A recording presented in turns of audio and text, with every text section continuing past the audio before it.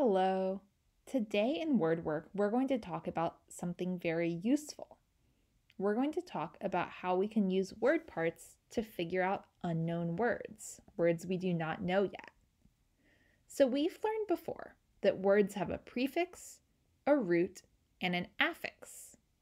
So the root is where the word comes from. It gives us the basic meaning. The prefix and the affix can change that meaning a little bit. We've learned some prefixes like re, un, dis, and miss. So re means again, like replay would be play again. Un means not, like unfriendly means not friendly. Dis also means not, like, what's a great example? Man, my brain is totally blanking on dis. You'll have to let me know in a comment if you think of one. And miss means wrongly. So misunderstand is to understand something wrongly. So these are some examples of words where I've circled the parts of them. So disobey has a prefix dis and the root is obey. It means to not obey something. Foolish, the root is fool and the affix is ish. So it means acting like a fool.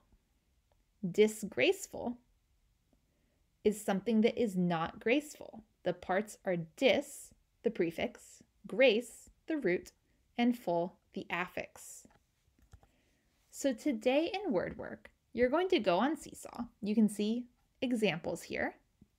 And you're going to look at the word and decide if it has only a prefix, only a suffix, or a prefix and a suffix, and you're going to circle the parts.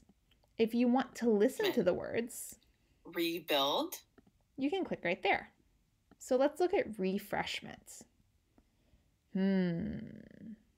Let's see, I see re, I see fresh, and I see ment.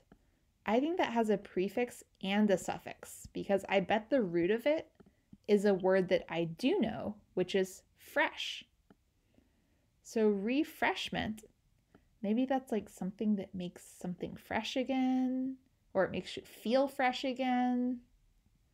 So it's giving me at least a clue about what that word could mean.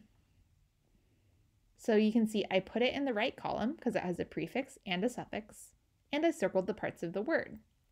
That's what you'll do with all of these words. Let's get started.